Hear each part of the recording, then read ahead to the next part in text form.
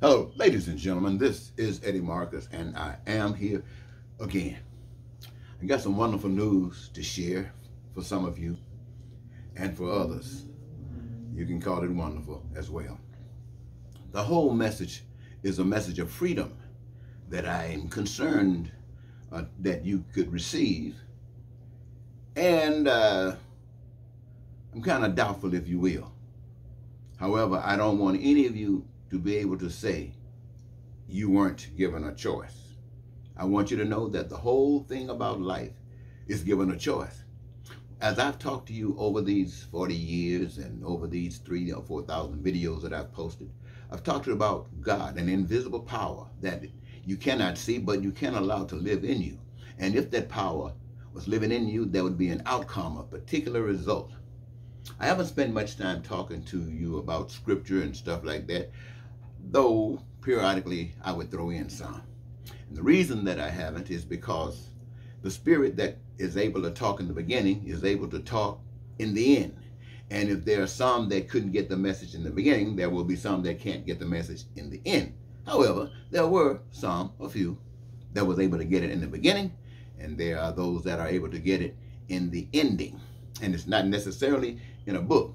And so what you have to be able to do, as far as I'm concerned, is to connect with that spirit that is talking to individuals, and not people interpreting what someone else has said about God.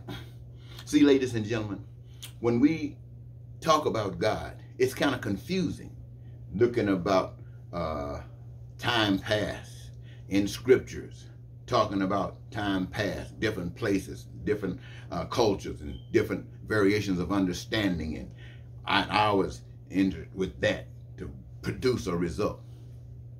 Doesn't make too much sense to me. See, we don't have to really go back anywhere. What happened then is happening today. Why? Because history repeats itself if things don't change. And things haven't changed. The same rotating cycle has been going on since the beginning of time.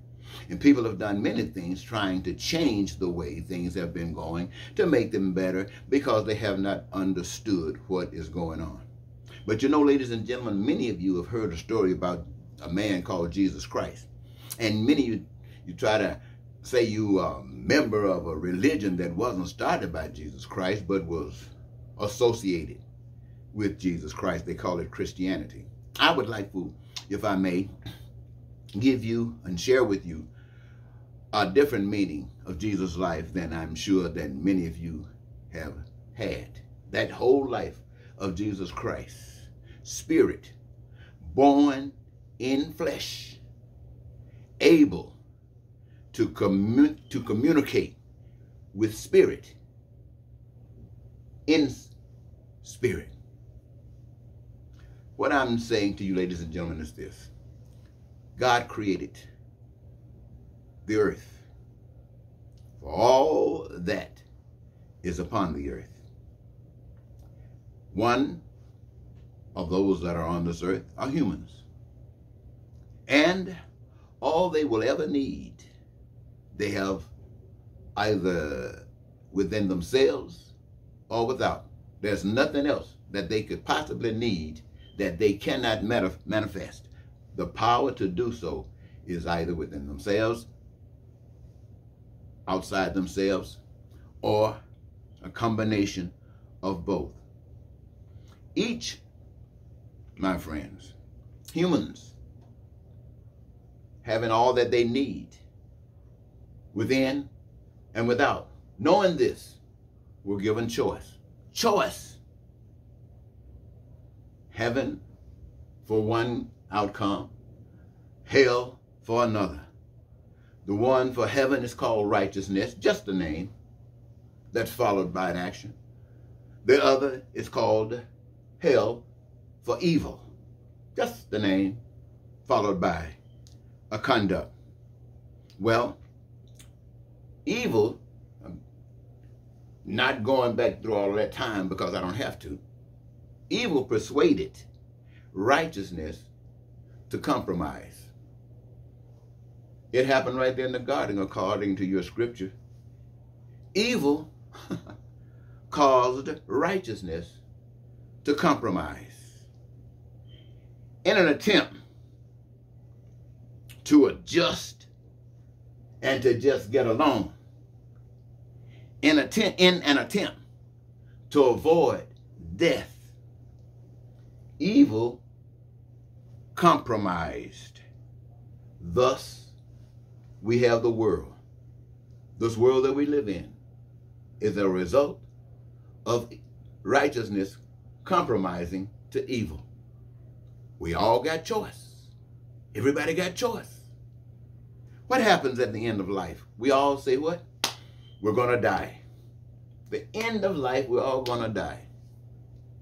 So, what does evil promise us as we compromise? Well, what has evil done? Evil has taken all of the land, claimed all of God's land.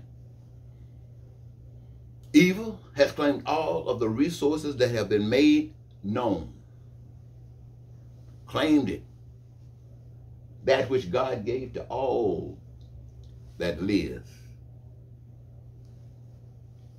And every day, righteous, good compromises. That's the way of life. But then something happened. A man came, they called him Jesus Christ, who was set us free, because in this situation, since the beginning of time, since righteous compromised, we have been prisoners. That which was given to us is ours no longer. We have to work in it to get something. We have to slave in it to get something. That's why we don't have adequate health care, unlimited and unrestricted. That's why we don't have health care from the womb to the tomb. That's why we don't have the careers of our own choosing. That's why we're in pain and in suffering. That's why we hate and are racist and bigots. Because they chose evil. And in evil, that means basically that man chose to be God and sits on the throne and comes up with all kinds of things, all evil. And this is, again, the message that Jesus came to expose. They tell us to be good. They teach us from Scripture that all we got to do is just walk right. Don't rattle the boat or shake the waters. Everything will be all right. Just wait your time out. Love a little bit. Treat people kind. That is not what you are being put here for. That's compromising every day. That's one of the biggest slaves. That's why everybody knows that one of the biggest slave markets in the world, especially in America, is the church. Why? It does you no good. Definitely does, well, I guess it might do some good for God, because it helps to distinguish the righteous from the evil. Now, let's get back to that righteous. When Jesus came, Jesus, according to the story, walked through life just like all of us.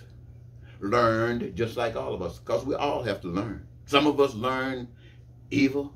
Some of us learn righteousness. Some of us practice evil and become evil. Some of us practice righteous and become righteous.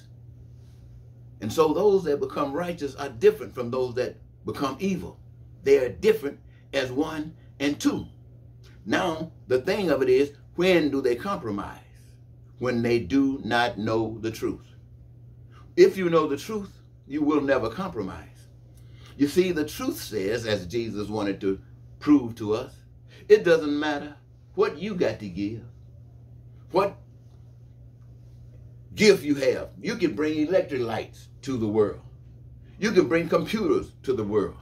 You can bring cars to the world, telephones to the world, and big mansions to the world, and yachts. You can bring all these things to the world. And it still isn't righteous.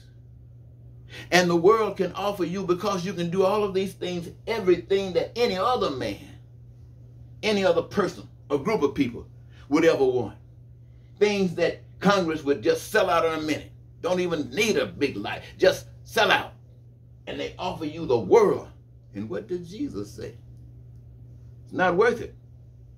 That's slavedom. That's bondage. And he wants you to know that there is freedom. And how did he say you could be free? Say, you must be born again. You were born of the flesh. You must be born again of the spirit. I think that's how the discussion goes. Maybe a little bit more information in there, but what they're saying, just as I'm standing here in the flesh, you can see me. I must be born again in the spirit. Now, other people try to say that's something that, well, I'm not going with the other people are talking about. The spirit means this body, you can't see it. You got to be born in the spirit. That's what Jesus is saying. What is he saying? He's saying you're in hell. That's what Jesus' life was about. You are in hell. We on this earth are in hell. We got choice to continue to live here in hell or choose to leave hell. Now, you say that's a hard decision. It's not a hard decision. Every last one of us are going to die. Everybody knows that we keep on living, we're going to die. And there's a lot of pain and suffering in this hell. And it gets worse and worse all the time. Right now, the message is what has been exposed to us over the past several years. If we don't wake up, if you, the people, don't wake up and take the right stand and make the right moves, the pain and suffering that you've received over the past 100 years is nothing compared to what you're going to receive in the next 20 years if you don't wake up. It's just that bad. Why? Because you're going deeper. Evil is growing. Evil was always here in America, but something is happening now.